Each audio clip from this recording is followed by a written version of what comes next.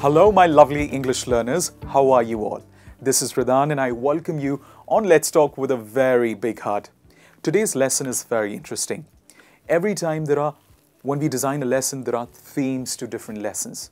But I thought, why not create a lesson that actually helps us understand making use of phrases of English language for daily use? This is what today's session is about. Ladies and gentlemen, today we will talk about 10 most common English expressions you should use from today. So what are we waiting for? Let's get started with the first phrase in the list that we have.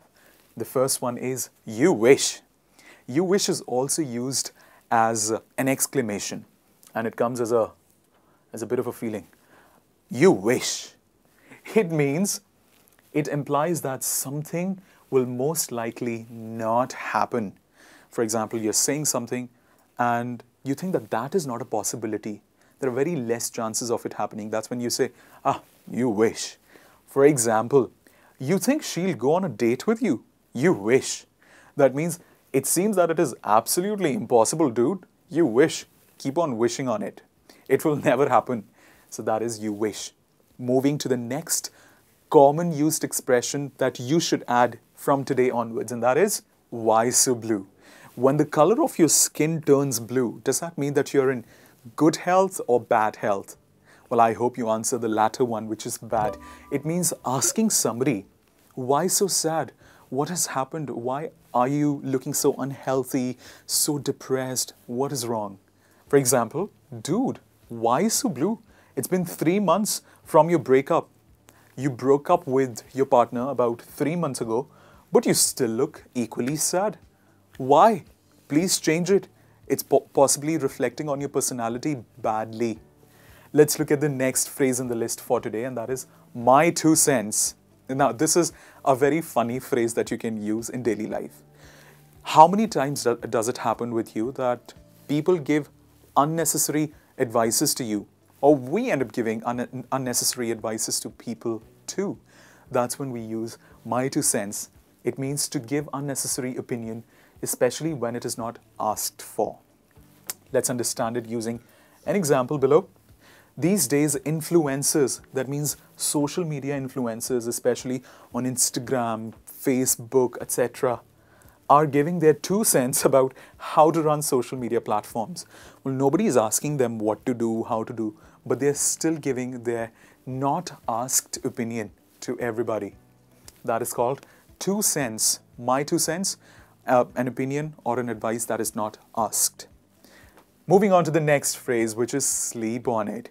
I have seen a lot of people in the business world, formal English, making use of this phrase. And it means to delay a decision, making a decision on something until the following day. For example, if you have to make a decision right now, you delay it to the next day. Why? Because you want to think about it a little more.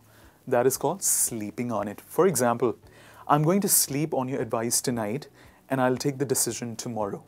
Whatever advice you've given to me, I'm not going to take the decision on a snap. I'm going to think about it, sleep on it, and I will answer it tomorrow. I will take a decision tomorrow. What did you recently sleep on? Do let me know in the comments section below. Not literally the idea, I mean. Here we go to the next one. Go Dutch.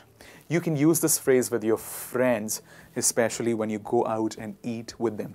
It means to share the cost of something, especially a meal, such as a dinner or a lunch, in half. For example, if the bill is 5,000 rupees, you give 2,500, your friend gives 2,500. Sometimes the situation gets slightly awkward. To avoid that situation, you can say, especially when it comes to paying bills, you can say, don't worry, I'm not going to pay the entire one. You don't pay the entire one.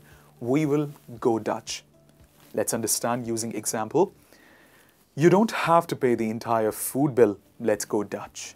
A good friend here says, let's divide the bill in half-half. Moving to the next one, call it a day. When you decide to stop doing something, that's when you say, let's call it a day. That is called let's call it a day. Think we have done enough work today. I am feeling tired now. Let's call it a day.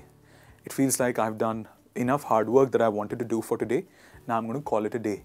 I'm going to decide to stop doing it. Let's move to the next one, and that is sick and tired. And it means to be annoyed or frustrated with something or someone. It can be either a situation or it can be a person as well, someone. For example, I'm getting sick and tired of you picking on me all the time. I'm getting really annoyed. You keep on teasing me here and now. So please don't do that. I'm getting sick and tired of it. Let's move to the next one.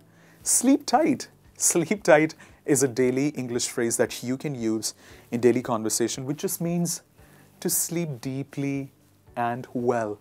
And you can use this phrase when you want to say good night too. So that is sleep tight. For example, sleep tight. Tomorrow is going to be a long day. Sleep comfortably. Tomorrow there's a lot of hard work coming up. Time for us for the next one. Grab a bite means to step out to eat something. A lot of times when you do not have, when you've not prepared anything at your home, you intend to go out and you eat outside.